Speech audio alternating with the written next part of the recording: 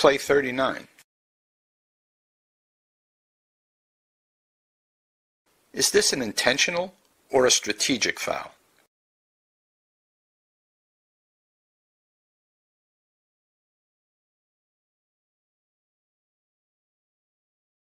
After controlling a loose ball and beginning a dribble, white number 22 is pushed in the back with two hands by an opponent. This is not a legitimate attempt to play the ball and should have been ruled an intentional foul.